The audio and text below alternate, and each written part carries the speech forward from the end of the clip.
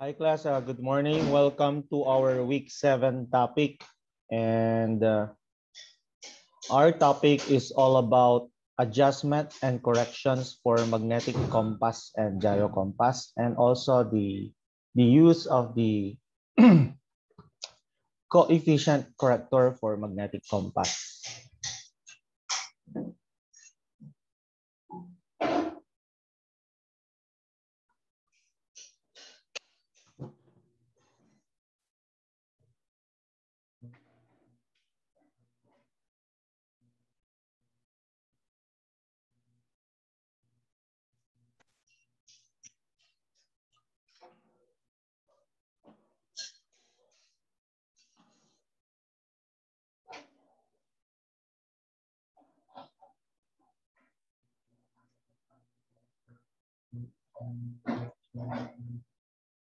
Okay, so what is compass adjustment? It's the method of analyzing and compensating for the deviating forces of vessel's magnetic compass. As we all know, deviation, okay, from the term deviation, we've discussed earlier weeks ago, it is the error caused by the ship's magnetism, okay? So magnetic compass should always align steadily to the Earth's magnetic field, pointing to magnetic north, of course. I'm being interrupted by the students joining. However, still, electronic instruments or equipment and even the type of cargo carried can cause the compass needle to point away or deviate from the magnetic north. Compass adjustment is necessary to compensate these deviating forces with correctors. So deviations on principal headings, typically the cardinals. Okay, if you say the cardinals, it is the north, the east, the south, and the westerly headings. Well, for the intercardinal are those northeast, southeast, southwest, and northwest headings. Why are we talking about these cardinal and intercardinal points? Because these are the points or the headings that we will try to head, okay, or steer the vessel into for us to determine the deviation and observe both gyro compass and magnetic compass to determine the deviation and the deviation table afterwards. Correctors may be permanent magnets or soft irons, which are placed adjacent to compass. This creates equal but opposing magnetic fields, thus nullifying the deviating fields around the compass, enabling it to align correctly. Now, the Earth's magnetic field can pass through the compass without being deflected out of its normal path. Okay.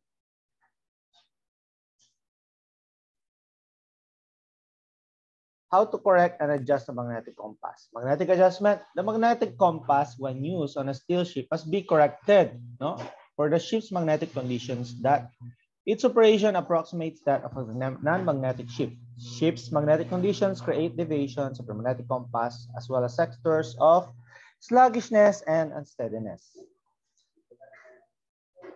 So we correct and adjust this magnetic compass by putting some magnets. Okay, kapag nag-adjust tayo ng magnetic compass, we use these magnetic correctors. Okay, and these magnetic correctors are composed of various magnets. It's like we have the soft iron magnets, we have the healing magnets, spherical spheres. We have those. Okay, and some other one of the magnets also is connected with a chain. Okay. So let's move on to that. Now, this is what you call the binnacle. Binnacle, what is a binnacle? That is the magnetic compass on top of the monkey island. Okay? It is a cylindrical container made of non-ferrous materials that houses the different components of the magnetic compass and that as a whole. Earlier, wood was used for the construction of the binnacle. The compass ball is housed in the top part of the binnacle, whereas the middle part is accessible through a door housing the corrector magnets or the magnetic correctors, extending to the projector towards the forward. Binnacle have been utilized since historically 1700. Over the years, though, several adjustments and technology binnacles have been carried out to suit the developments in the vessel's building technology. Okay, the instrument consists of a round stand, a pan, which a plinth is mounted. Separate divisions constructed store the compass and other navigational equipment on the plinth of the binnacle. A ship's binnacle is positioned right before the helmsman line of vision. Okay, so it means to say wherever the helmsman is standing, the binnacle or the scope of the magnetic compass is aligned through him. Why? Of course, in case the gyro compass fails, he has to steer by the magnetic compass. However, nowadays, we even have satellite compass. So even if both compasses, such as the magnetic compass and the gyro compass fails or malfunction, then we still have the satellite compass. This satellite compass, it is just plug and play. Okay. However, the installation takes the technical part from the engine room because it involves welding and everything. Okay, you have to create a permit. But the equipment, if you buy that, you just plug and play. It will give you a monitor and it has a satellite installed on the Monkey Island as well. Well, we go back to the ship's binnacle. The compass and all other navigation equipment are safeguarded with a binnacle, making it easy for the steersman to observe and steer the vessel accordingly. For this purpose, binnacles have always been constructed to come up to the waist of steersman handling the vessel. Now, what are the parts of the binnacle? You can see there, gentlemen and ladies, we have the flinders bar here, and we have the spears. These are what you call spears or spiracles, huh?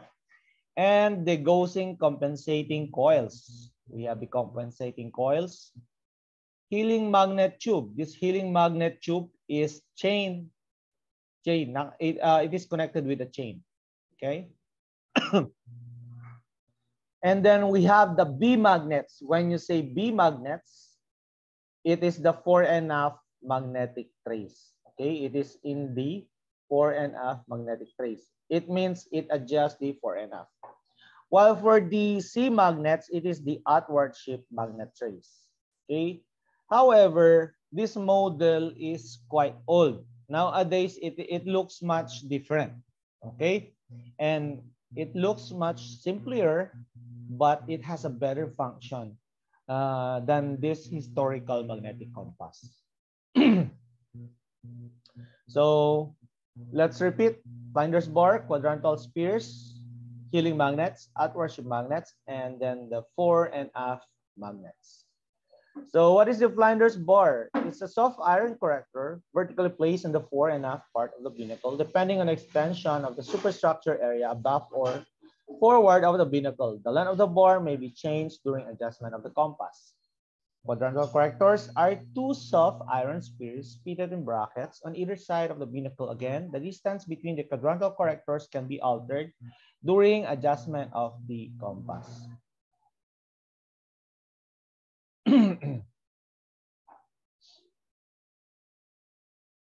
Correcting and adjusting a gyro compass. Okay, for the gyro compass, gentlemen, it is much easier. It is electronic, so you just have to press it. Okay, in reality, you just have to press it, synchronize.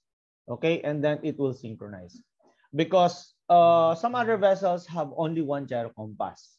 With that, if you only have one, however, you have a lot of repeaters. You have in the center of the bridge, and also you have in the port side bridge, and also on the starboard side bridge. That means, and also one in the emergency steering room. Okay, in the steering room. So that concludes 4. Okay, typically you have 4 repeaters, and your main is just 1. Some other latest built vessels, they have 2 gyro compasses.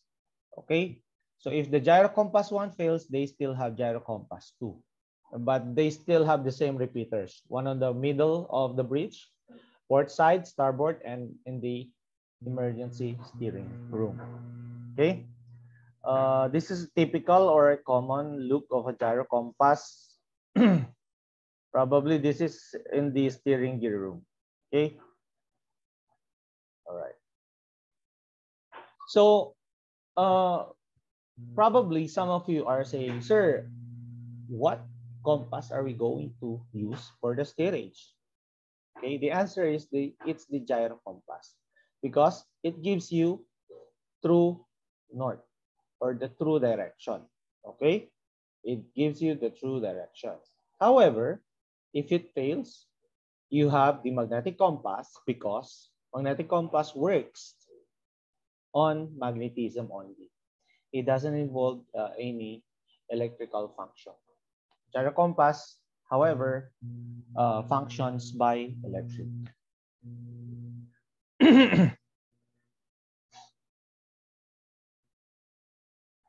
Okay, you can just read on the operating principles. The form of gyroscope is spinning wheel mounted, so the direction of its spin axis has universal rotational freedom.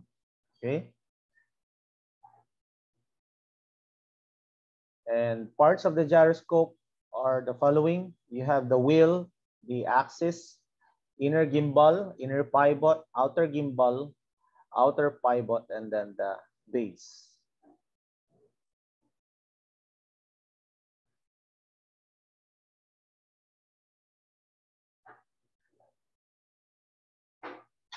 Okay, it shows there that circular line shows the apparent motion of the axis of a gyroscope around the pole star in the absence of a pendulous mass. The addition of the pendulous mass, lower drawing, converts the circular motion into an ellipse. The ellipse can then be dumped out, and then the gyroscope becomes a gyro compass pointing to true north.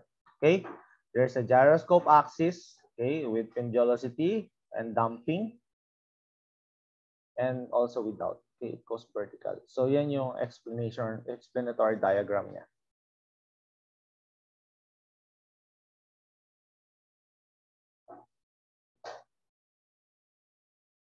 References are the following.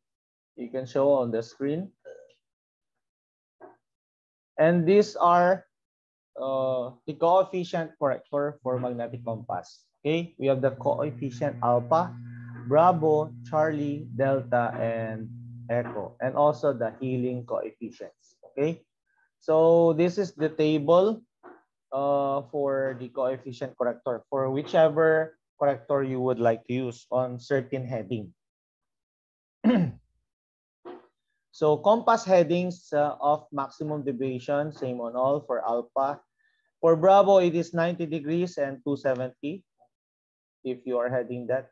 For semicircular, 000 degrees and 180, it's Charlie. For Delta, it is the intercardinal. You have the 045, 135, 225, and 315.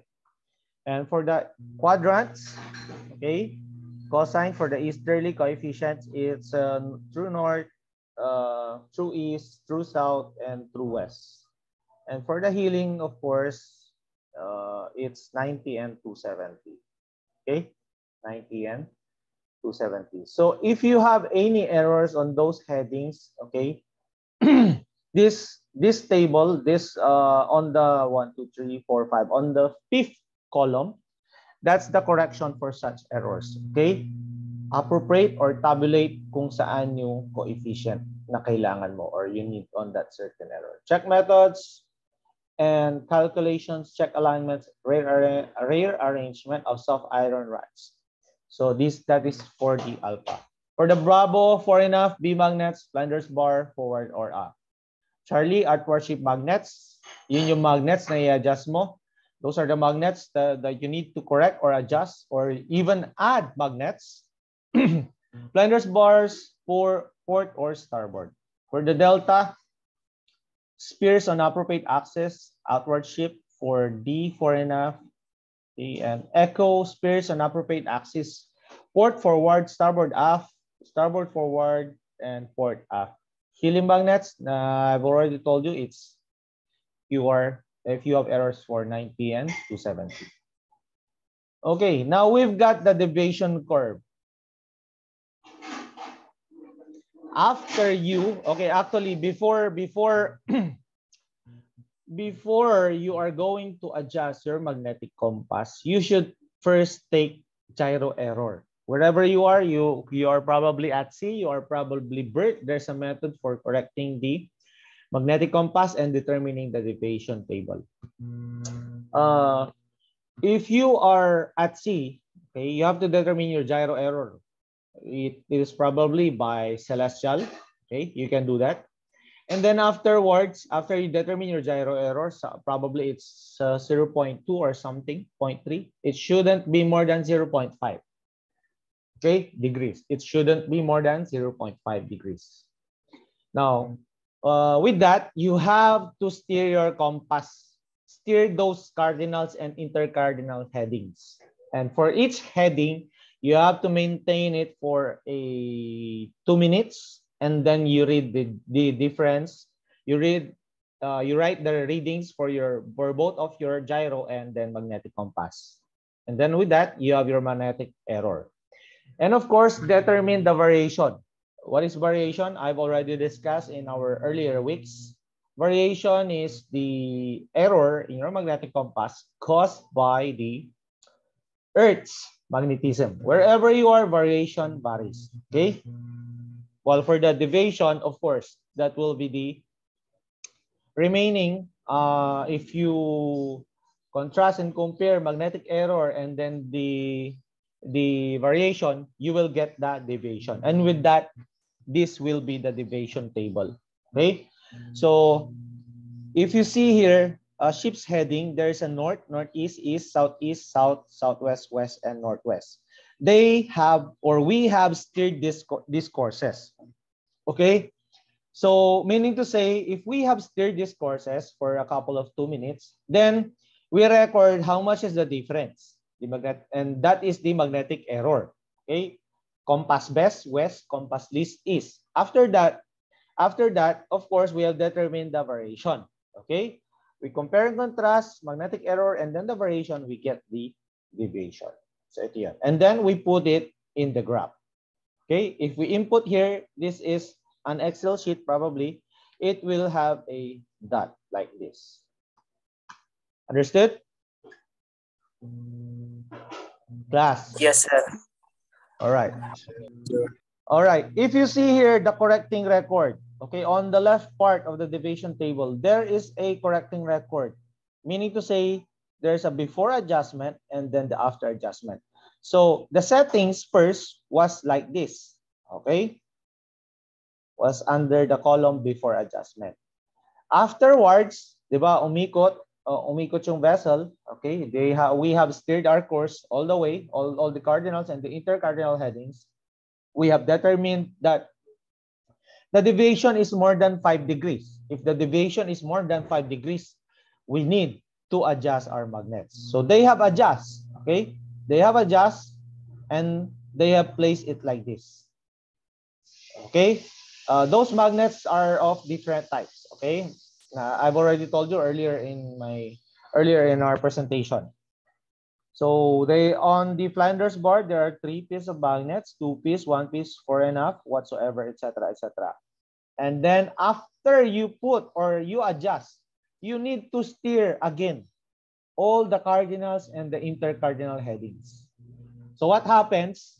We have a delay with our to our destination and delay with our ETA or the estimated time of arrival. But if you are the master, it doesn't matter. What matters is the safety of the vessel. If you have a good compass, that means you are steering properly. So that's what matters most. Okay, the master has the overriding authority with everything. All right. And those are the references for this subject matter. Any question, class? Any question? None, sir. All right. If there's none, let me just take our attendance. And on our week 7 module, kindly please take the quiz. Okay, and I will see you again tomorrow morning. All right?